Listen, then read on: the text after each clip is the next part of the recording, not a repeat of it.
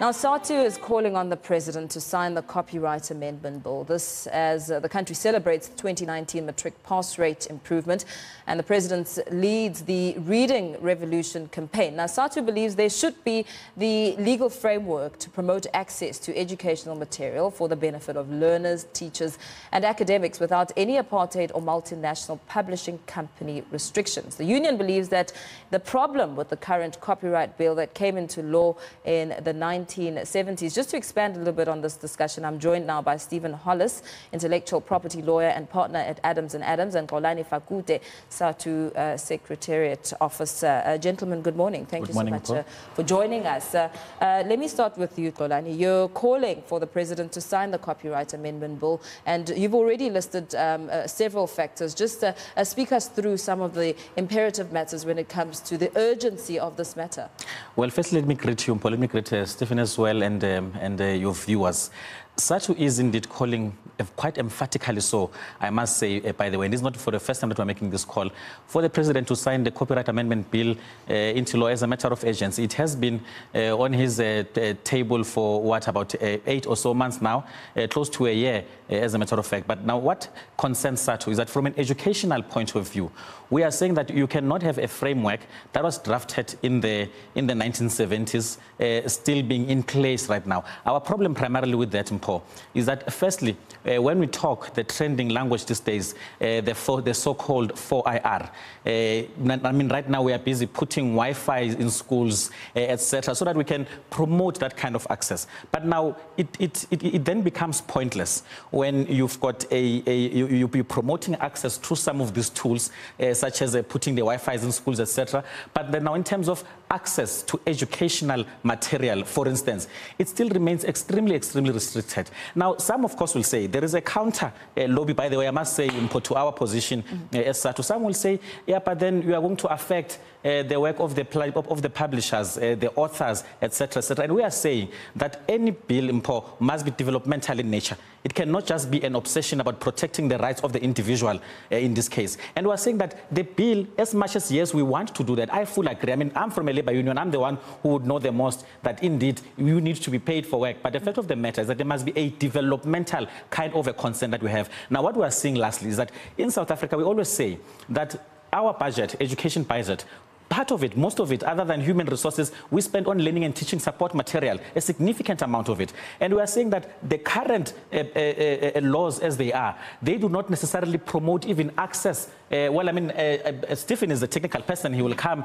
over here into the picture. But what it does, basically, is that it does not even promote access for even other smaller publishers who might want even to come into the picture. For instance, in South Africa, most of the LTSM budget goes to no more than 4 publishing companies, by the way. So we are saying, as SARTU, from a developmental point of view, as the President leads the Reading Revolution campaign, we are saying, Mr. President, yes, we want to read. We want to be a reading nation as SARTU as well. But we are saying that let's then have the laws that will make that. Now, lastly, there is no bill that has ever been perfect. I've never seen it, because there will always be groups and other interested parties who will want to have a counter view. But we are saying then you firm that up through the regulatory mechanisms of the very bill that you will then have in place. Let's just bring Stephen in here.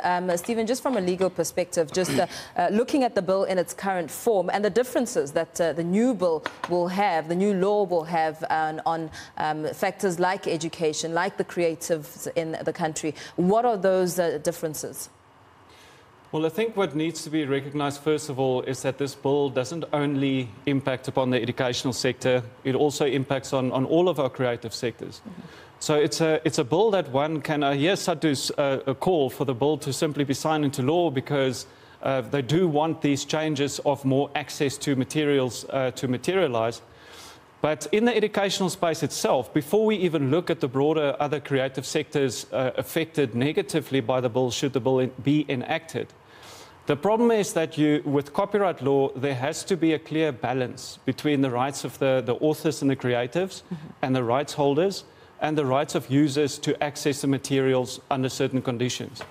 So once that balance is actually disturbed, and from a legal perspective, I believe that the bill does exactly that. As a matter of fact, the only economic impact assessment study that was done by PwC on the bill that was presented by the Publishers Association to Parliament's Portfolio Committee on Trade and Industry during the August 2017 parliamentary debates on the bill showed that there's massive potential for job losses and, in the publishing space due to these changes. Now, one of the big changes in the educational space is a proposal that government should be able to freely copy and distribute textbooks in the educational space if they disagree with the price of the textbooks. And high-ranking government officials have, during the legislative process, when asked about the introduction of these overly broad copyright exceptions that affect not only the educational space, but in fact all of our creative sectors. And you might have heard the buzzword of fair use. And people are saying, but they have fair use in America, so why can't we have it here? As a matter of fact, what's important in South Africa is just the fair use principle. None of the balancing of counterweights in America, like statutory damages, that will keep users in check. So the fear is in South Africa that this bill would lead to rampant copying and distribution of copyright protected materials, especially in the educational space, where the bill actually states and says government and educational institutions can copy, can distribute, can access, can adapt, can cut and paste educational text into their course packs and make it available for learners. Now, we do recognize there's a problem with education, but is it so that the authors of textbooks in South Africa must bear the brunt of having their money that they earn from their work cut, to actually fix a government problem insofar as and a government fault insofar as the distribution of educational materials and also the reduction of cost is concerned? And I think one needs to be also aware of the international implications of this.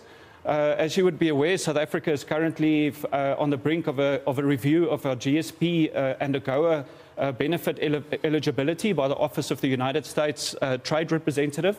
This after a complaint was brought by the International Intellectual Property Alliance, the IPA, which is a group representing the interests of American businesses that want to do business in South Africa.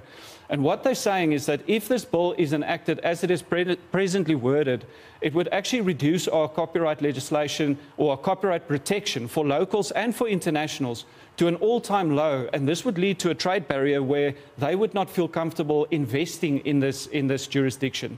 So the discussion around the bill is much broader than just the educational aspects and the developmental aspects.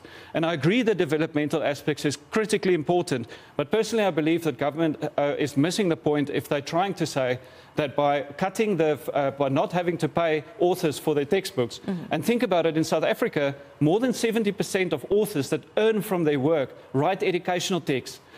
Me, if I was an educational writer of educational text, if my book was just distributed without remuneration, I would actually stop writing and I would go maybe overseas and start writing books there. And then when the current syllabus is out of date, where would the next books come from if we've actually killed off a whole generation? Stephen, I just want to get some reaction from Xolani. Xolani, just listening to that and now learning that it's more than just signing on the dotted lines. There are many considerations to make, not just for the education system, but for creatives in the country. What is your response? Yes, of course. Firstly, before I even get back to that, I think I must just make this categorical clear. Yes. Our view is that actually the problem is not even the authors, by the way, it's the publishing companies. That is where the problem is. That is why, in actual fact, I was even explaining to Stephen before we came on studio here that I went to the World Intellectual Property Organization just recently. I was there and we were discussing a number of part of these issues, and I can assure you that in as far as we are concerned, that even the Copyright Amendment Bill as it is proposed right now, it even aligns itself to some of the conventions that WIPO has, such as the PEN Convention, for instance, and that comes through the flexibilities part of it, the fair use doctrine part of it. Now we are saying, Paul, that the USA itself for the past decade, by the way, the lobby group that Stephen is talking about is, by the way, a lobby group led by USA publishing companies that now have got their proxy companies in South Africa. And now what we are saying is that you've got a country that in its own has been using the very same flexibilities, fair use doctrine that we want to develop their own nation from an educational point of view, from a research material point of view, yet they do not want other countries to do that. When I was there in Mpo, almost the entire global south, developmental south, was complaining only about one particular country that, by the way, is going all over having this counter lobby group. So what we're saying, Stephen, is that by all means, this bill, by the way, I think it is a slight misrepresentation, because Stephen is trying to give an impression that the amendment bill as it is right now will completely annihilate the author. We do not think so. In actual fact, we think the opposite. We think that it can create even more opportunities so that you do not have just a mafia of publishing companies that are sitting here getting the lion's share of the budget in terms of the learning and teaching support material. And that is what we're saying. So we are still calling for the president to sign the bill. And we are saying, Stephen, that there is no bill that is perfect. The regulatory space after the bill is enacted, that is therefore where we should continue this particular conversation. And by the way, it is not just, indeed, I agree with you, a case of signing. There was a process, a years long, not just 1 year. I'm talking about almost 6 to 7 years of a process whereby when we started with this particular process with the lead department, in the Department of Trade and Industry. So it therefore does not mean that a government just sat somewhere, they just decided to write a bill and send it to the president for him to sign. It does not work like that at all. In actual fact, there were consultations with multiple groups, etc. I think the only problem here, this is what Satu thinks, is that the publishing company started panicking when now the bill had gone through all the entire parliamentary processes, which is a consultative process on its own. It's a democratic process. South Africa is a democratic parliamentary country. And they started panicking when then the bill is with the president, and I think to themselves, oh my, now this now starts cutting on our profit maximization agenda, which is primarily what they want. So we are saying that let the president sign the bill into law. Then from there, the regulatory space, the lawyers, Stephen and them will then come and advise us on the technicalities. But this amendment bill, as it is, it is aligned to the best, to the conventions like the Berne Convention, which I'll keep on mentioning. That is the international standard. So why can't developing countries do it, yet the US can do it? Stephen, just weighing in here, you spoke about the wording that in its current form, this bill cannot be effected. But what are some of the solutions then to making some sort of leeway around this and allowing the gaps in the space for young creatives to come on board and also benefit without disadvantaging those who have already published their work? Well, before we get there, there's just a key point that I need to address in response. What this bill does that's really problematic, and that has investors in our creative sectors locally and internationally up in arms.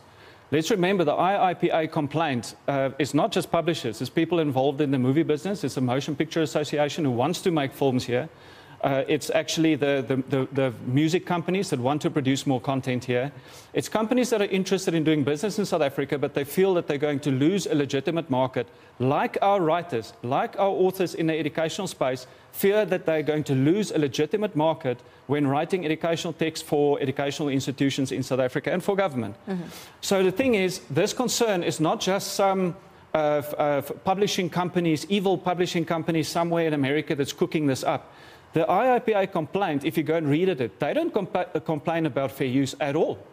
They're used to fair use in the United States. But you know, like I mentioned just a moment ago, there's been a lot of deception in the process that has actually managed, I think, to even confuse people in our government by persons who lobby for fair use on behalf of the companies in the United States that make the most profit from using copyright-protected material by not paying for it. We're talking about the big digital companies, the big tech Stephen, companies. I'm sorry to interrupt you, but just to wrap things up, just looking at the solutions. I mean, the problems are here, yes, but trying to find a way around it that will ensure that this is not just one-sided, but developmental in a rounded sort of angle. I think what, the best result that we can hope for is for the bill to be sent back for substantial additional work to be done. And in that process, not only for one government department to look at the bill, but let's establish an interministerial committee, as was recommended in the CRC report of 2011, which led to some of the copyright reform. Let's involve the Department of Education in the discussion. Let's involve the Department of Science and Technology, the Department of Communication, and have a broader representative, not only engagement with the different industry sectors to see, how we can actually, in the quickest time possible, amend the legislation to a level that will not only invite more investment into our creative sectors, but improve the plight of our creatives themselves and give them increased protections while giving balanced rights of access to the users. So I think a broader perspective is required when the bill is being reworked. Okay. I know this is a burning topic, but unfortunately I'm going to have to leave it here. Thank you so much, gentlemen, for your time and